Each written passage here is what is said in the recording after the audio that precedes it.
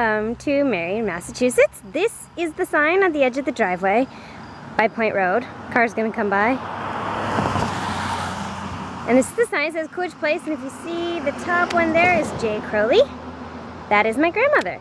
And here's the drive. And I'll take you down.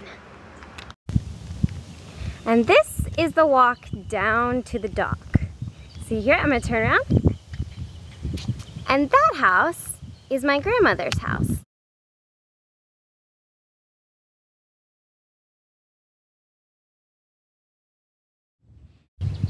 So on the way back from the dock, we passed the big house.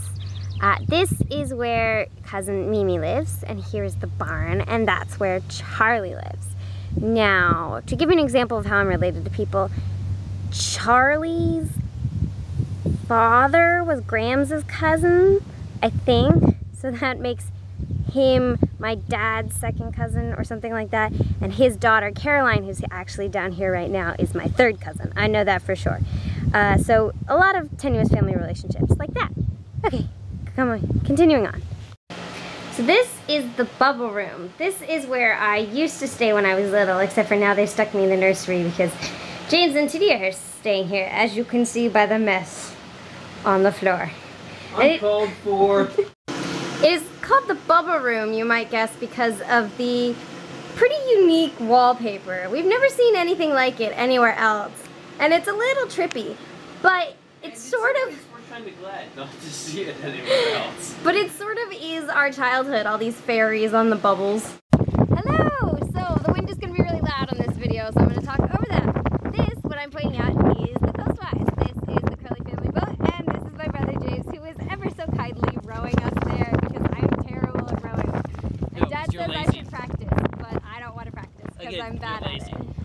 So I'm going to probably do a clip of us rigging up the ship, which is what comes next. Boat, you know what I mean. Great.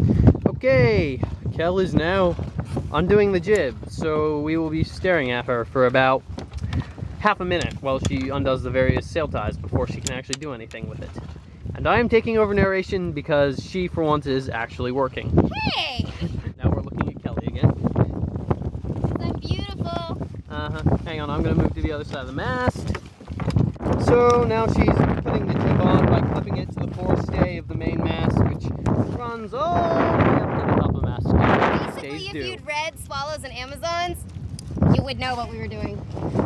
Okay, so now we're doing up the mainsail, which is, well, the mainsail. What do you need? Oh yeah, it's got the long tie on it. You need to take that off first. Way far up. Normally it's for the raft. Filming. Okay, so we're about to raise the sail, and by we I mean James, and I'm filming. And now you can't see him, but that's okay. That on top is the gaff, and this is the boom. Further down, this is the boom. Up we go! See? Look how pretty she is. Okay, I'm gonna go and help James because... No, it's fine, I got it. Well, you didn't do it properly last time. No, I got it. Okay, he's got it.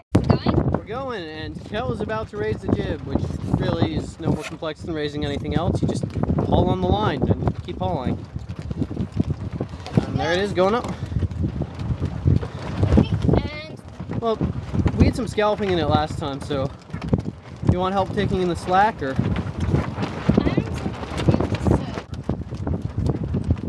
do I need more, you think? Probably. If there's slack in the line, you can pull it out. So, you can't just use the cleat as a pulley and pull the line in. How does it look? Yeah.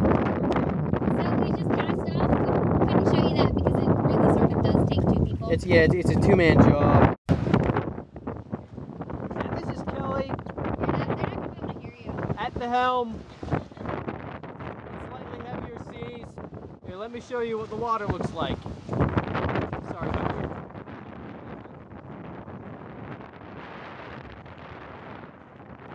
I got us out here. She's riding it back. We're having a great time. Dad is too busy to say hi. But Kelly does. So this is what I think of when I think of Marion, Massachusetts. To me, it means the cove and the sailing, and it's it's usually a lot of fun. I know I complain about it a lot, but that's sometimes because there's not a lot of other people here. But for like 4 or 5 days, it's gorgeous. The sun is out, you can feel the breeze, and I get to go sailing. And so I'll be here until Sunday morning is when TD and I are gonna leave and we're gonna drive down. And we might stop in New York to have dinner with my aunt and my uncle and my cousin Marion, which could be really fun. And I thought I'd just give you a look at where I spend my summer because Anna's videos are fun and I'm not in Arlington, so it's not quite the same. So, bye.